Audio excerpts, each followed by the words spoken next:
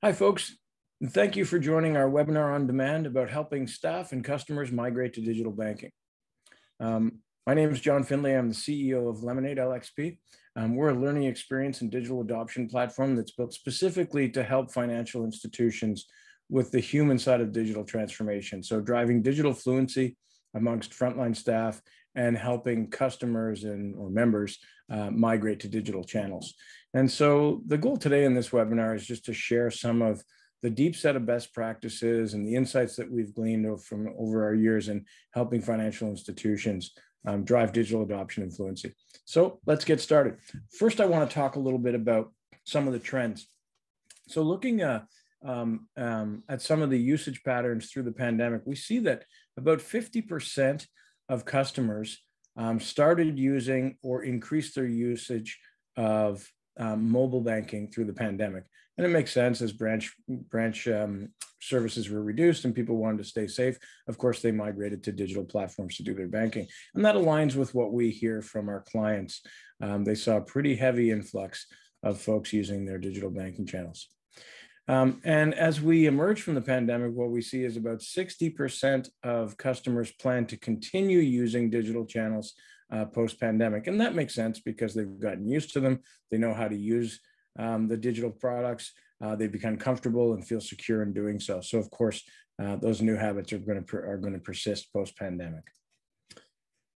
In terms of priorities, this I thought was interesting. You know, priorities for banks and credit unions, digital transformation, 75% of banks say it's a top priority. And 51% say improving the customer experience. And to me, those are intrinsically linked. Having a great customer experience is going to be, as more people move to digital banking, that digital transformation and how well you do it is going to impact your customer experience. So to me, that makes a lot of sense. Also, noting that customer engagement is seen as key. Bankers believe that digital transformation to improve the customer experience will be significantly important. That's 88% of bankers said that, but only 35% felt they were good at customer experience and engagement. So there's a lot of room for improvement. And that's what we hear from our clients. One of the big reasons that they choose Lemonade is to help them do those things. So some of the hurdles to digital transformation, I found this one interesting. So you see, number one is cultural issues. 62% of folks said cultural issues is the biggest hurdle. And then of course there's, archaic IT systems and applications, which makes sense. But down there, lack of digital skills, 43%, and the lack of clear leadership vision. Interesting that those are there. I kind of feel like this is flipped on its head a little bit. I would invert this, although I'm sure the results would be the same, but to me, it flows from the top. If you're trying to drive digital transformation, the first thing is that leadership has to signal to their entire organization that they are vested in this digital transformation, that it's a priority, and that they're going to do everything possible to make it successful. And the first piece of that is training folks and upskilling your frontline staff so that they have the digital skills required to both promote and support your technology. And if you give your staff the digital skills they need, you will create a culture of innovation and of digital. And I think that is the crucial element. It's got to come from the top. You got to train your people. And in doing so, you convert your culture. So this line from this Capgemini report, this paragraph, I thought was pretty prescient. It says, the lack of digital skills is one of the top hurdles to culture transformation. Front runners prioritize building the digital skills of their employees. 73% of front runners make investments in new digital skills compared to just 11% of the slow movers. So as a result, employees feel more engaged in the transformation process because their skills are aligned with the new digital ways of working. To me, that captures it. In order to drive a great customer experience, we first have to think about the employee experience and making sure that they're engaged in the transformation and that you're not just hanging them out to dry to support digital products that they don't understand all that well. So the kind of essential digital transformation components, I thought this was a pretty good graph. Reskilling workforce, obviously crucial. Upgrading systems and processes, of course, as you digitize and modernize. Leveraging modern technologies, a big one in my opinion. Fostering innovation, that's part of the culture conversation. And then, of course, enhancing consumer or customer experiences and becoming a data analytics leader. So what we're going to talk about today, where we have particular expertise, is in reskilling workforce, updating your processes, leveraging modern technology, and enhancing that customer experience. That's kind of where our sweet spot is. So that's what I'm going to elaborate on. So the first thing I want to talk about is the employee experience. To me, this is a crucial element. You think of employees who are asked to promote and support your technology. If you don't give them the foundational knowledge that they need, it's a pretty tall order to ask them to tackle that. So let's dig into that. When we talk to our financial institution clients, what we find is they face a digital dilemma. And that is that at many FIs, employees don't actually have to bank with their employer. So if you don't bank with your employer, of course, you're not going to use the tech. So if you don't use the digital banking tech, you don't have the experience with it, and then you don't have great training on it, then it's going to be very difficult to promote and support it. And so, banks need to, and credit unions need to roll out training. The problem is training has a little bit of a bad name in the FI space, largely because systems of record, the legacy LMSs are not popular with staff, largely because most of them deliver client compliance training. So you've got to overcome that aversion to training. And then you've got antiquated learning systems that lack the modern tooling for teaching digital. So you've got staff who don't want to take training and tools that aren't geared towards digital training. And compounded that problem is the fact that your tech changes quickly. So you've got to be able to roll this training out very quickly and change it quickly. And traditional learning systems and authoring tools are not great for authoring digital training, let alone for updating it when your tech changes. So that's the digital dilemma. So the challenge for financial institutions is to turn that frontline staff into digital ambassadors. And I want to talk a little bit about the recipe that we created for doing that, and explain a little bit about why it works and how you might be able to leverage a similar recipe. So the Lemonade learning experience is built in the image of today's most addictive mobile and social games. We did that because of that aversion to training and the disdain for the systems of record that employees have. So by morphing the learning experience into a game, we address the key challenges. First one is awareness. And second is participation. You're trying to get people to participate. If you send out a link to your old LMS, unless it's mandatory, people aren't going to do it. But if you morph it into a game and make it fun, you'll find that you increase participation significantly. We get participation rates, voluntary participation rates, as high as 84%. It's a pretty nice thing for training departments to have. The next thing is that the game keeps people coming back daily to take training. That drives the distributed practice and the repetition that makes training stick. So this central narrative game, it isn't the training component, it's just the lure to keep people coming back regularly. So the next piece of the recipe. So when you're trying to train people on your digital products, they first need to have an understanding of foundational knowledge, the rules and regulations, the daily limits, that type of stuff. Typically, it's distributed as a PDF, and people read it and tick a box to say they read it. It's not the best learning experience, and I don't think it's great for retention. So what we've done is we typically will morph that into a game-based learning module that develops that foundational knowledge. It's inherently bite-sized, a couple minutes to play. When you make mistakes, it lets you know you made them and gives you opportunities to correct them. And it drives that repetition that drives retention. So using game-based learning, we can get those foundational things into employees' knowledge set so that they can help customers when they're trying to understand what their daily limit is or what the limits are in using the technology. The next piece is we got to teach frontline staff how to use the tech. And that Lemonade has authoring tools that allow you to very quickly author walkthroughs and simulators of your technology. A walkthrough is just a specific transaction, and a simulator is simulating the entire tech so you can click wherever you want or tap wherever you want if it's mobile. When you author them, it creates two versions, one that's a guided tour, and the other that's a challenge-based game. And basically you have 5 lives to try to complete a mobile remote check deposit or do a bill pay or whatever. So it turns into a game, makes it fun, and it embraces mistakes so that people actually learn through playing. And we found that people really enjoyed that experience, and they play over and over. That drives the repetition that gets them to really understand that tech. It also provides a risk-free environment, so they don't have to worry about making a mistake. These things can also be accessed as within the flow of work to help support frontline staff when they need to support customers. And basically what they do is make your frontline tech savvy or digitally fluent to drive a positive customer experience. So game-based learning for foundational knowledge, technology walkthroughs and simulators to actually become digitally fluent. The next piece is we got to be able to promote and support them to customers. So Lemonade has the ability to very quickly author role play scenarios. So they're kind of like virtual role plays where customers come into the branch or call the contact center and you got to help them. Unlike live role plays that can feel kind of hokey, these role play scenarios are kind of fun, and the goal is to guide the customer towards an elegant product recommendation without being overly salesy, and it kind of gives you a rating. It's great because next gen learners, younger staff, they don't really enjoy live role play. They prefer virtual. They're used to a gaming environment. So it makes it kind of fun. It also means that mistakes are cheap. If you make a mistake, it's not embarrassing. It's not a big deal. And we give you a feedback loop that allows you to learn from it.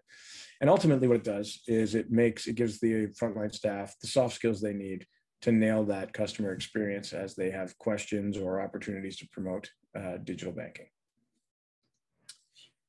Just a couple more things about our recipe. We've also built in a content exchange that provides a repository of ready-made content that you can download into your Lemonade instance, and you can edit it if you want to or use it as is. We're regularly adding to this, so it's not just digital, because we realize that Lemonade can be used in a lot of different ways. Our clients are constantly MacGyvering it in ways we didn't imagine. But this allows you to get to market very quickly or stand your instance up very quickly. And our clients love this. And we've got not just content, but we've also got curriculum that we've developed. So if you download individual training modules, this curricula basically explains how to assemble all of that content into courses and ultimately into a curriculum for, in this case, digital banking. So it's really ready-made, easy to stand up, ready to go. And the reason that I talk about this is one of the keys is being able to react quickly as your technology changes and to get training out fast to support that frontline staff. And that's really about being nimble as an organization. And I think that's why we built in this stuff into Lemonade. The last piece about being nimble is our rapid authoring tools. They help you address a fast changing business environment, reduce production costs, and easily update your courseware when things change, as they do a lot in the digital space. So that's kind of the recipe for the upskilling your employees and creating a great employee experience through your digital transformation. The next piece is the customer experience. And this one is, it's a crucial element, and it's driven by digitally fluent, confident frontline employees.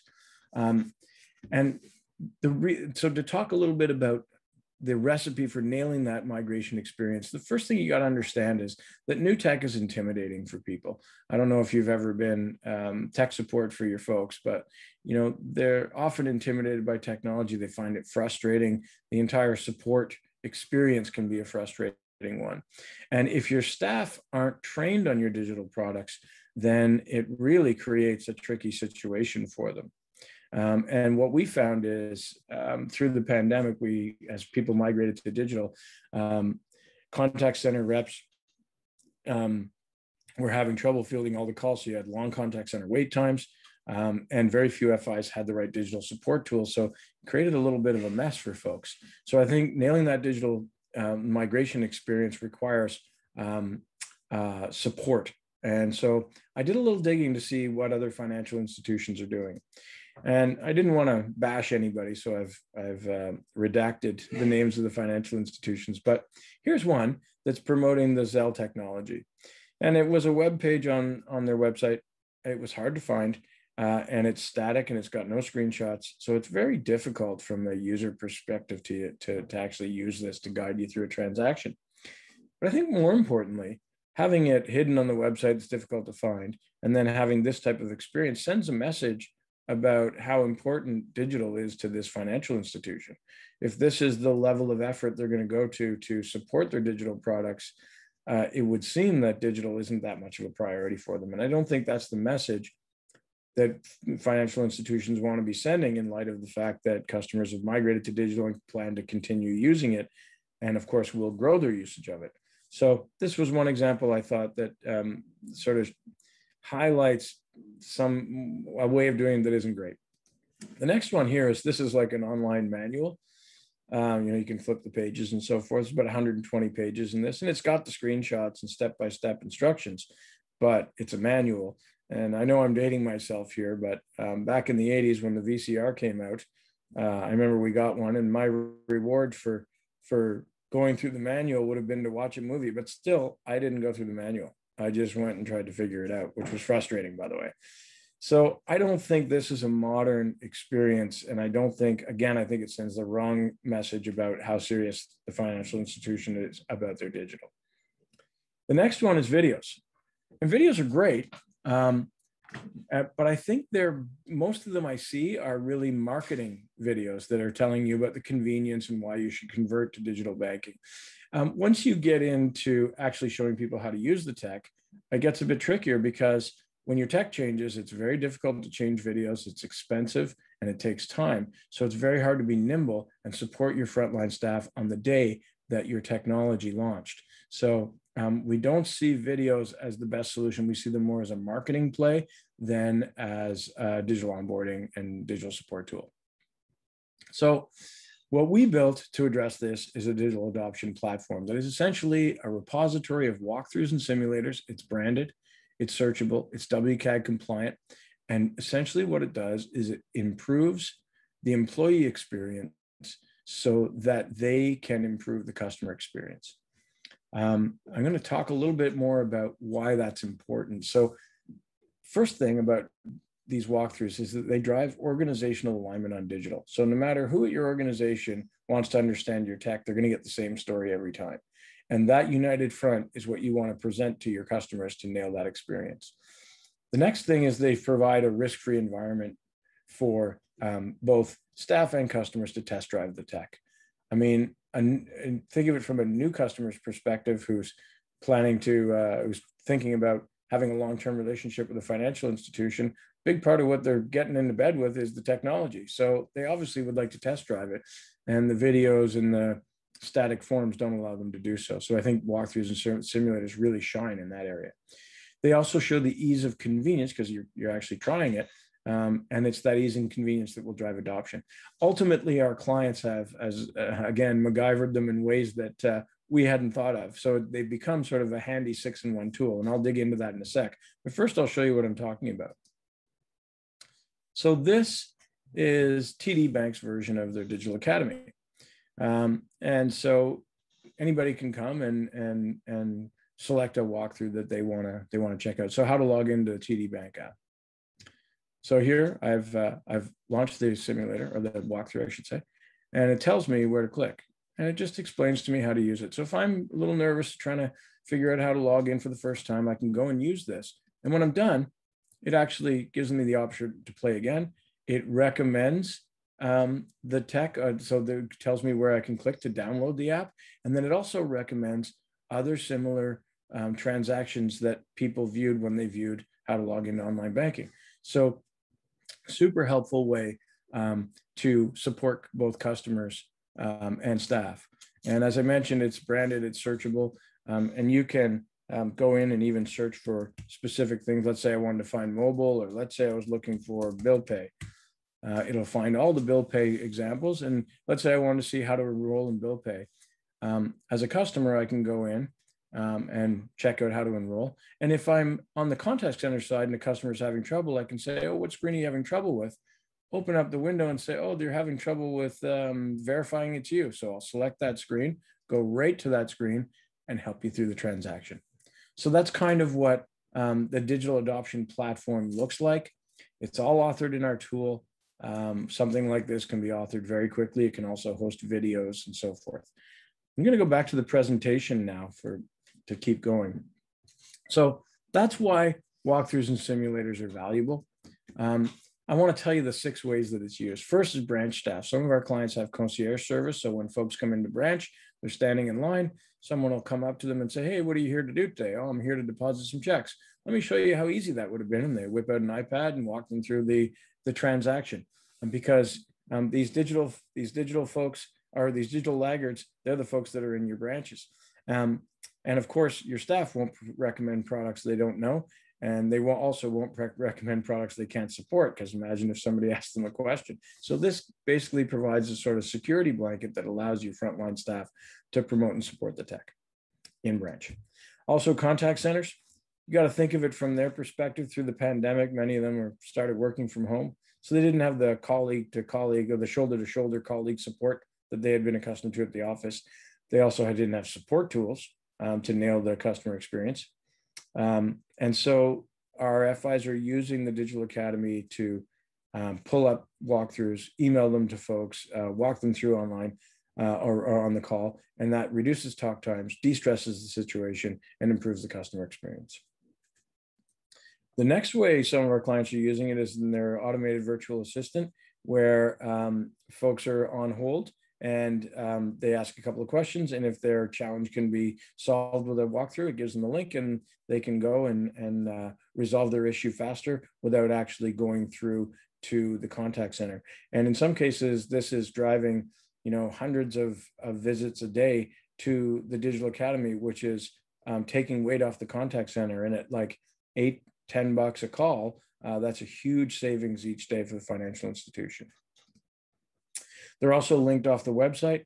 In a lot of cases, next gens, the younger generations prefer to self-help. They don't want to talk to people, and they don't like contact center wait times, and they expect info at their fingertips. So the Digital Academy, linked off the website in an accessible, obvious spot, allows them to go online, solve their problem without actually having to talk to someone. Then there's chatbots. So a customer goes online and the first thing they go to is the chatbot. They ask a question, and if we can solve it with a walkthrough simulator, it just gives them a link and sends them directly to that. So you can improve that customer experience by resolving the support ticket faster. Marketing, as I mentioned, new prospects are evaluating not just your financial institution, but your tech. And so this allows them to test drive it, because most campaigns stop at awareness. It's like, oh, here's our tech. It's great. It's easy. It's convenient. Tells them all the value propositions. But walkthroughs let people experience the tech. And I think that's a huge advantage. And it gives a risk-free sort of trial to reduce tech anxiety and builds the comfort and familiarity required for them to adopt. So when you're courting a prospect, showing that the bank is really supporting its digital products and that digital is really important to the bank, sends a message to that customer that they're getting into a relationship with a financial institution who is going in the direction that the world is going. And that speaks to the new customer acquisition. I mentioned choosing an FI is choosing a fintech. People want to try before they buy. So those are kind of the ways. The last way that it's used is frontline staff training and nested into the Lemonade learning experience. As I showed you, sort of step 2 in the recipe, walkthroughs as training modules nested into learning paths that help drive digital fluency so that your frontline staff has the confidence they need. So that's basically the Lemonade recipe. I can tell you that it's been driving great results for our customers. And I think this recipe can be repeated, not just with Lemonade, with other tech. You might have to cobble a few things together to do it without Lemonade, but it's doable. And I think this recipe is driving, I know it's driving great results for our clients. So hopefully you gain some insights on that. I'll leave you with this equation. Our digital migration formula is that a good employee experience plus a good digital experience and the digital onboarding equals a great customer experience. And so I think that's the equation that we really try to focus on with each execution when Lemonade's being used for that digital adoption, digital fluency, and transformation use case. that encompasses everything that I had to say today. And so thank you very much, and I'll open it up for questions. Okay, great. If anyone has any questions, feel free to pop them in the chat or the Q&A. We've got a couple in here already. First question comes from Emma, and the question is, how long does it take to launch one of these? Great question. So the Lemonade, the learning experience platform, the process is you give us a URL and we'll have you up the next day. And because there's a repository of online courseware, you can be live, in a couple of days. But often clients want to author content into it, so it takes a little bit longer. So some implementations will be a couple of weeks, others might be as much as a month or two. Okay, this next question comes from Noah, and the question is, if you update your tech, do you have to remake your walkthroughs from scratch? No.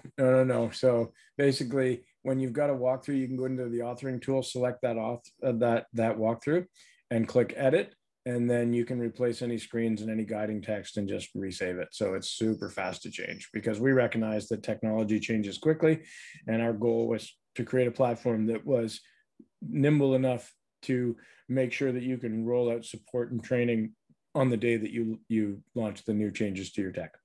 Okay, this great question from Evan in the chat. The question is, and I'm sure, John, you've kind of already touched on this, but it might be worth going into it in a little more detail.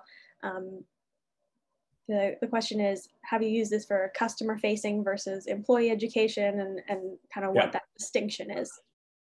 So Lemonade is the employee facing training, and we haven't used it yet for customer training, but we have used it for extended enterprise. We have a large, one of the large credit card companies is using it to train frontline staff at their retail partner so that they can promote and support the new credit card. So we do see it for extended enterprise, but we haven't used it for customer facing. And the reason is it requires authentication. So you actually have to log in, and that creates some issues in terms of customer education, where you don't necessarily want them to have to log in. But on the digital adoption side, that platform can be customer facing, and there's also a version that's employee facing. And you can put videos on there and so forth. So there is the ability to engage and educate customers or members using the digital adoption platform. So in short, Lemonade, the learning experience platform for internal staff, digital adoption platform is for staff and for customers or members. A little bit of a follow-up question from Evan. They say that they're interested in gamification of training for customers. So it might be worth talking about our challenge-based walkthroughs maybe. Yeah, so Lemonade is actually a spin-off of another company that I co-founded in 1999 called Launchfire, and it builds game-based digital promotions, I should say. We work a lot with large food and bev marketers and retailers and restaurant marketers. And our programs are always designed to educate consumers, get them to buy more stuff. So we have a suite of tools that are designed for customer education. It's just, they reside with our sister company, Launchfire. Okay, question here from Hannah. They're asking about pricing for Lemonade. Yeah, so Lemonade, the learning experience platform, we have some customers who buy the learning experience platform, others who buy just the digital adoption platform. Learning experience platform is a seat-based cost. And so it really depends on the size of your financial institution. The digital adoption platform is based on the asset size of the financial institution, because we wanted to make it available to institutions of all sizes. So if you want more detailed pricing, just hit me up with an email and let me know sort of size of your institution, number of employees, and I can give you pretty accurate pricing. Hannah also just asked what the name of our customer-facing training product was. It doesn't have a name. Launchfire is the name of the company, and it's got a pretty deep set of digital promotion engines that we can use. They don't specifically have names, but we have a bunch of products that are designed for customer education and customer motivation. And another question here from CJ. Question is, can you customize your ready-made courses? Yep, you can download them from the Content Exchange and then make any edits to them that you want, or you can use them ready-made. This question comes from Penelope, and the question is, what size of financial institutions have you worked with? All sizes. We've worked with ones that are $1 trillion in assets, all the way down to 150 million. So yeah, we've really run the gamut with that. Okay, this might be the last question unless I see any more come in. This question is from Deb, and they're wondering if the client needs to author content themselves. We have an authoring team.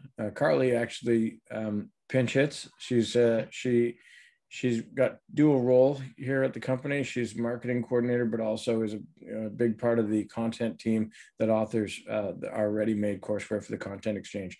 And so we also do custom content authoring for our customers. A lot of our customers author it themselves because the authoring tools are really dead simple. Like literally you can learn to use them in a couple hours.